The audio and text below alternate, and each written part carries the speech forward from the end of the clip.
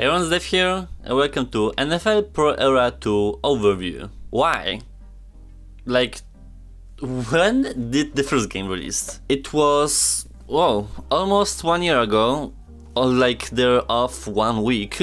I was not necessarily keeping up with their news, though I would imagine it's just better to upgrade your first game. There were rare instances where like sequels to certain projects came out very shortly after, but most of the times they were actually upgrading stuff, and this on the first glance it's quite the same. So NFL Pro Era 2 is a QB experience simulator game, where you yet again step into the shoes of famous names of the American football world, compete against AI in career mode or with real life people in multiplayer. Even the description is quite confusing because literally what it says: there's gonna be a new weather, new multiplayer, new coach like features, updated career mode, updated audio, but like normally phrases like that are used in patch notes, but this is a separate release. So what's even the point if they're blatantly saying that in your face? Aside from that, just looking at the trailer and screenshots, main menu same thing, locker same thing, the field looks I think a little bit different. I see some actual shadows, and yeah, like the ceiling or the environment seems more realistic. So I don't know, like I've never been into the sports gaming genre where apparently it's very normal to be releasing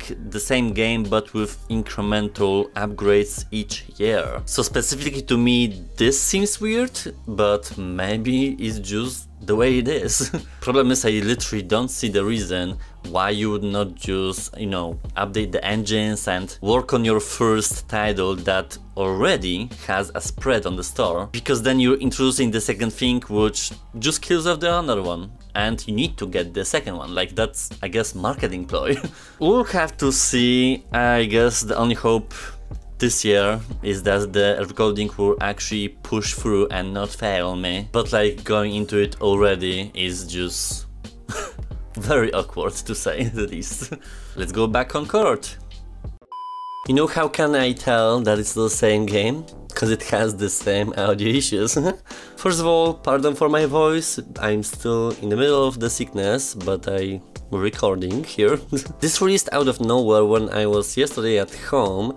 It was pretty much just rescheduled because it was delayed, and then no one heard from it since, and then just sudden drop on the store. Like, it just seems to be banned, a catastrophe here.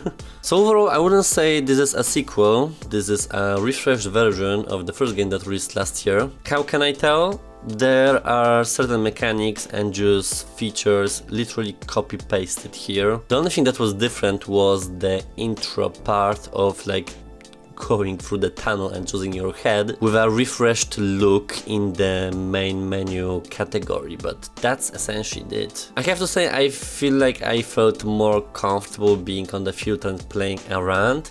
Of course, I didn't understand much per usual, but it was nice to be running around the players and interact with them, throw the balls. Granted, the whole stadium looks a little bit low quality if you go into the tribunes and just the little details in the environment. Definitely doesn't look like the trailers, but that was to be expected. I suppose it depends on the devs' politics or their philosophy, because I would not call it a second game. It's definitely following this sports gaming trend where a refresh in the roster and some newly added logos to the outfits just change the game apparently. So I'm not keen on supporting that idea, but either way I'm not into football at all, so it's safe to say I'm not interested by it by any means.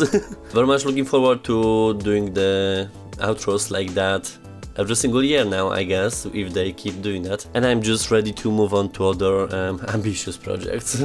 See you around!